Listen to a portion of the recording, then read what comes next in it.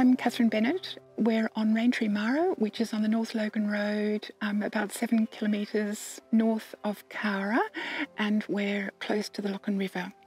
We're custodians of the land rather than owners, and we want to leave it in a better state than it has been. So that's why we enjoy doing this work very much. We're going to make a tree circle, which is what we've done as a way of protecting paddock trees and also improving connectivity across the farm with corridors, laneways, individual plantings, tree plantings, as a way of improving our environment. This particular one is going to enclose about 500 square metres, which means a circle with a 25-metre diameter. So we do that with a piece of string and a tent peg mark around, and I think I counted it used 21 iron posts. They're put in at an angle facing out and in a circle.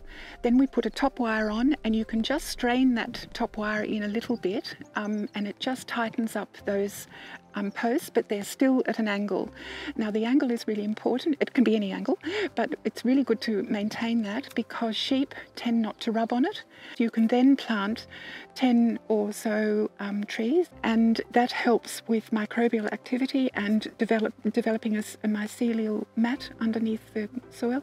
We're really noticing that once those isolated old trees have a circle and support around them, their health improves greatly.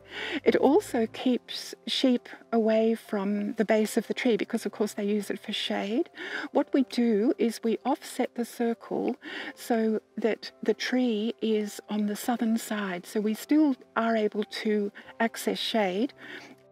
Over 12 years or so, we've made about 23 circles, and they're now scattered across low ground and high ground, and then planted scattered paddock trees with a single guard so that there's a connection, and we've also connected them to corridors that are about 25 years old to the neighbouring properties. We feel as though we're building up a really good connection across the farm to neighbouring farms, but also one of our boundaries is the Lachlan River, and that's a fabulous corridor for all sorts of things, and we're working on a connection down to there as well.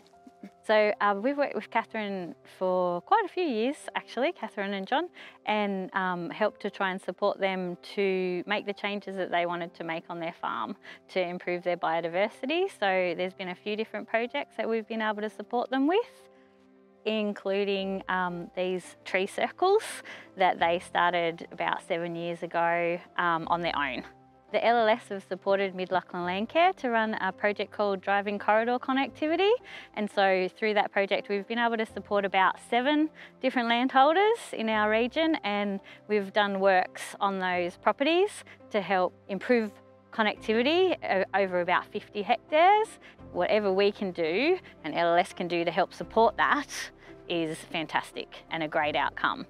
The Central Tablelands Local Land Service has received funding from the Australian government to do works in boxgum grassy woodlands. And so as part of that, we rolled some money out to Landcare. They came up with a few projects. One of them was to protect hollow-bearing paddock trees. And so that's why we're here today. We're looking at this one. Catherine's done a really great job in doing a lot of paddock trees. She's got some remnant areas locked out. She's got some corridors. So it's actually creating quite a large area. This is a little refuge. And even standing around today, we've seen lots of birds that you would not expect. Productivity-wise, you know, hot summers, shade trees, just the benefits of cooling the wind as coming onto your property. Yeah, production-wise, it's also a win as well. I just love coming out and seeing bird life, mammals, echidnas, all sorts of wildlife are coming back as we look after this area. And just seeing trees growing and maturing and looking healthy and connecting the landscape is just fabulous. And of course I went through a number of droughts. One of the most depressing was the early 80s drought, and I remember coming out and crying out here because it was so awful. And now I don't have to do that. I can look and think that we're doing a really good job and it's looking wonderful.